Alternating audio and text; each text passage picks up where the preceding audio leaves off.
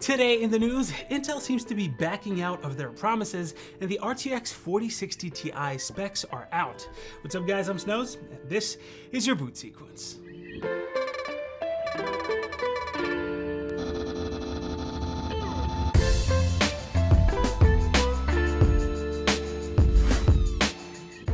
Let's get started with Intel. It looks like the company is kind of going back on its word when it comes to their Arc series of GPUs.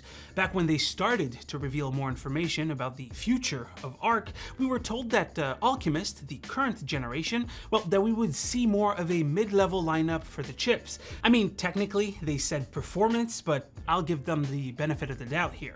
We were supposed to get mid-level performance, and we did. The A770 isn't a bad GPU by any measure. It was late, but it still made it to the party. For Battlemage though, that's the next generation of chips, we were supposed to see a lineup from entry level all the way up to enthusiast class GPUs. And then for Celestial, then we would have gone all the way up to ultra enthusiast class. Now though, it looks like Intel, or rather Raja Koduri, are changing their tune. Raja had an interview with Gadget 360 and he had a pretty interesting take on the future of Arc. In the interview, he said, "Performance per watt, or delivering higher performance at lower power, is my top priority." He also added that just increasing the power and bragging about benchmarks is good from a marketing standpoint, but that the number of PC users who can just buy such a card and plug it in reduces the overall market for, well, Intel. Essentially, his current priority is to deliver GPUs in the 200 to 225 watt range, aka GPUs that would only need a single 8-pin power connector. Adding other SKUs above and below that would allow Intel to nail that sweet spot in the market. Now, he doesn't outright say that high-end GPUs are out of the question, but it looks like Intel is definitely shifting their strategy when it comes to GPUs. I'm not gonna lie, I'm personally totally fine with that.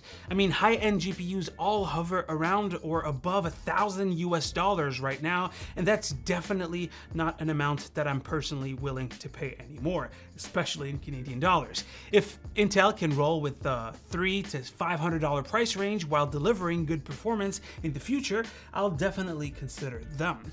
What are your thoughts on this? Let me know down below. Moving on, but sticking to some GPU news, we got Nvidia. Their whole RTX 4000 series seems to be leaking like a sieve.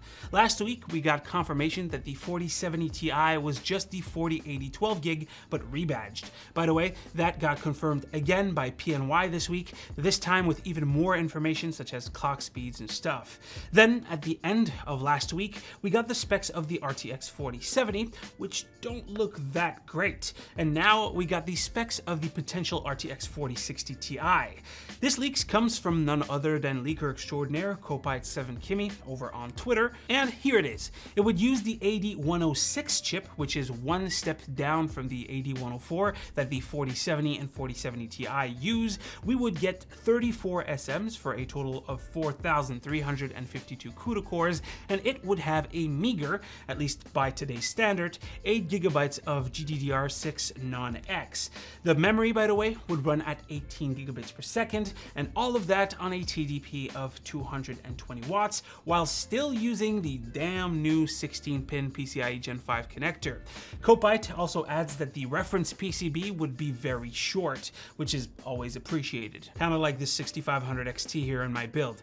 Yes, I had to remove the 6800 XT for some testing. Now, back to those specs for the 4060 Ti, it's looking a little grim in my opinion. I know that they're different architectures, but let's compare it to the RTX 3060 Ti because I have some concerns and or questions. First, it has about 10% less CUDA cores than the 3060 Ti. For Nvidia to have a significant leap over the last gen, this 4060 Ti would need to also go through that 10% first and then climb up the extra performance. Thankfully, the memory is a lot faster than the original 3060, about 30% faster at 18 gigabits per second compared to 14 on the last gen model. But that's against the OG 3060 Ti.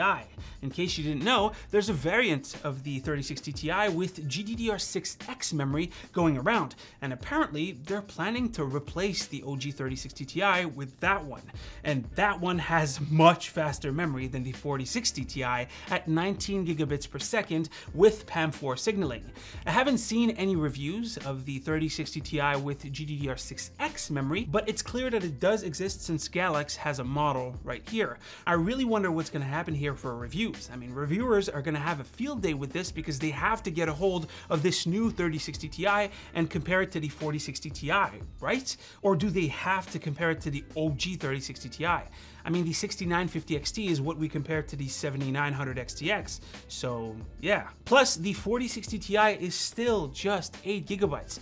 That seems a little low for a new generation of the same class, especially when you consider how much of a difference more memory can make. Hardware Unboxed has an amazing video comparing the 3060 12 gig and the new 8 gigabyte model, and the 8 gigabyte model gets absolutely crushed.